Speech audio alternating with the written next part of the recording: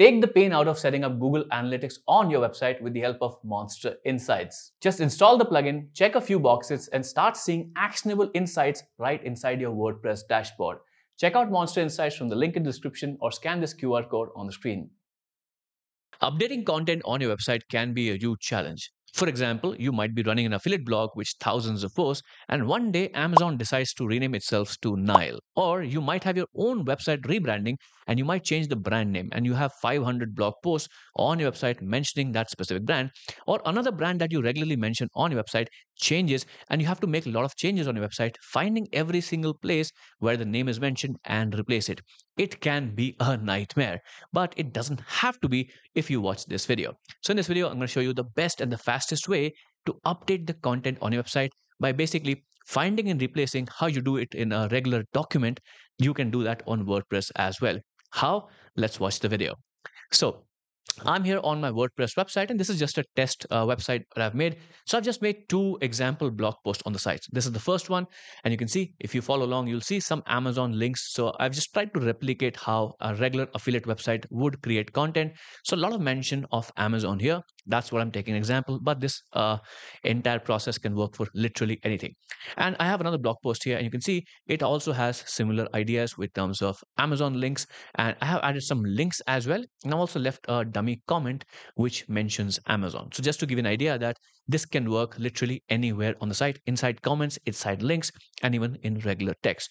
So how did this work? Very easy. You just have to install a free plugin on your website. And I'm going to tell you the name of the plugin right now. Let's go to the plugin section, go to add a new plugin. We'll install a new plugin on our site. Just go to the search option and type this in. Search and replace everything by WP code. Paste the entire thing. I'm going to place it on the screen as well, what you have to search for, and search and replace everything by WP code. Once you do it, you'll see this new plugin. This is a brand new plugin by WP code. By the way, WP code is a very popular plugin. It has millions of installs.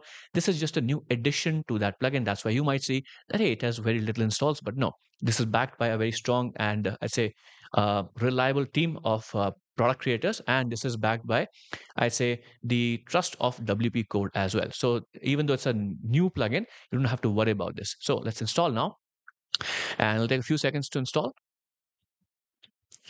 Once this is done, let's activate the plugin. And now you have the plugin installed. Now, if you go to the dashboard, you might not find the plugin in the menu entry here, because it hides itself in the tools section. So if you want to go back, then you can go to tools and then WP search and replace, or you can go to the plugin section and go to search and replace here. Now, what this plugin does is basically search and replace how you can do it in any document. Basically, you find a specific keyword and then replace it. Now, I'm going to explain the basics here, but let me switch it here. So when you do a search and replace, the things you have to consider is, what are you going to replace? For example, if you want to replace the word cat, it might also replace the word categories. So pay close attention to what you are adding in the search and replace fields, because it might mess up your site. And I'd highly recommend that you back up your website first with a plugin like Duplicator.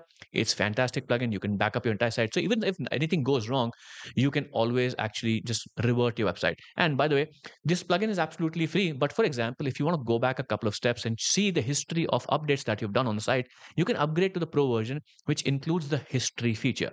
So Search and Replace History Pro is a pro feature of the plugin. So if you want that feature to be present on your site, you want to go roll back or go back and see changes, then you can do it. Otherwise, even the free version of the plugin, it does allow you to see a preview first before committing your changes.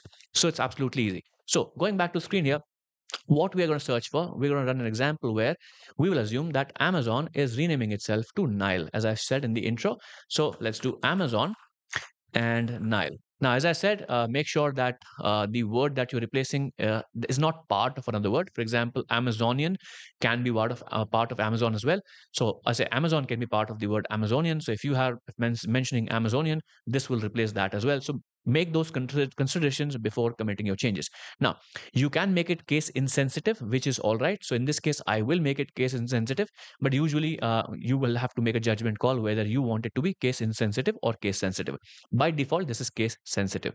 Now, next comes the more important thing to consider. Now, technically, you will see a lot of flip plugin, or I say tables here inside WordPress. Now, if you don't know what these are, if you're not technically inclined and you want to replace everything everywhere, ideally, you should be checking all these automatically. Now, just to clarify, if I have to explain to you what these are basically where the data from your website is stored inside the database. And these tables are where specific data is stored for specific, I'd say, specific areas from your website. So comments meta stores data about comments, and the comments table saves the actual comments. The links store the links, and the options store the options data. Most importantly, you have to be concerned with where are the data for the posts. So the post data will contain all the actual content from the post, and the post meta will contain metadata from the post. So ideally, what you should be doing if you want to replace all the content every single place on your site, you should be checking every single box here. So do this and keep checking all the simple, or I say all the check boxes, so that anywhere anything is mentioned, for example, if you might have mentioned the word in a category, in a tag, in a comment, so if you include all of this, everywhere this will be replaced. Now if you're technically say inclined, you might choose which of these tables you want to select, but I'd leave that up to you. As a beginner, if you want to replace everything, just select every single table. Now even though you select these tables, you still have one more step before the actual changes happen. So even if you click this button, it does say preview, search, and replace. So if you click this button, it'll give you a preview. It'll find all these places where it finds the content, and it'll give you a visual preview of where it will change it. So you can see inside the comments field, it's finding a comment that the comment was Amazon is a great website, and it says after it will be changed to this, and it'll be highlighted in front of you so that you can actually see and just scroll through and figure out, hey, this is a place that maybe I'm making a mistake. I don't want to do this. So you can refine the search and replace terms accordingly. So if I just keep scrolling, you'll see links here, different links here. And again, one thing I see is that these images are coming from Amazon.com, and this will also be changed. The URL of the images will also be changed. So this is something you have to consider before making or committing the changes. If the website is changing the domains, then this will be fine. But I'm just highlighting the differences, that something you have to keep in mind before you commit those changes. And I would say if you are concerned about this, you can upgrade to the pro version, have history feature, or just back up your website with duplicator. And then even if you make a mistake, you can always go back quickly and no permanent damage will be done on your site. So, and even though I say I use the term damage, technically there's no damage. A couple of words might be changed here and there, and a backup is all you need. So once you go through this, once you're happy that you made the right call, just click replace all.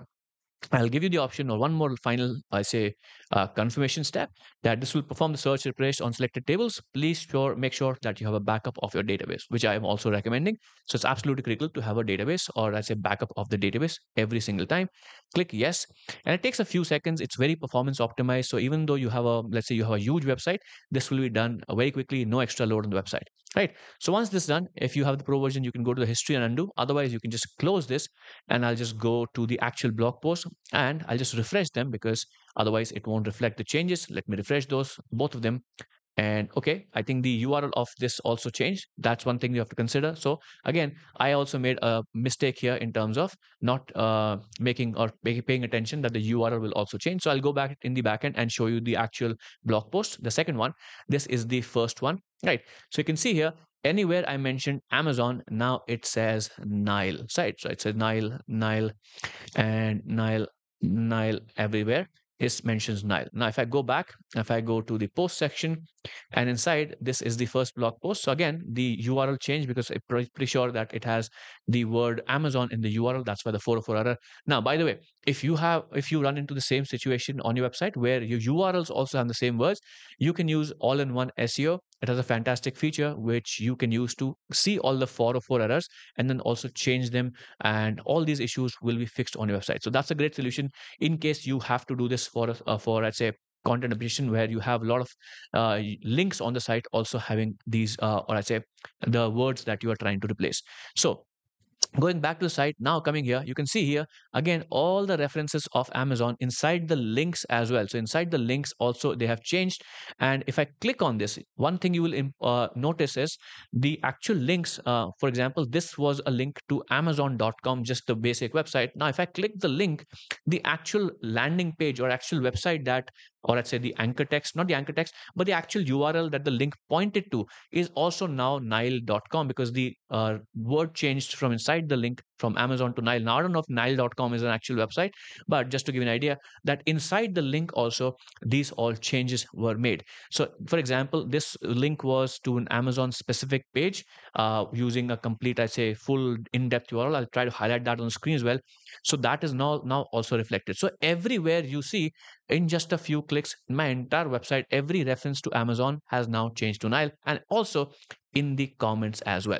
So if it's mentioned in the comments, that will also be changed. Now, obviously, you can control this with the tables that you select. For example, the links table is one table, the comments table is one table. So if you want to just change, well, let's say, the data inside the post, you do have the option to do that as well.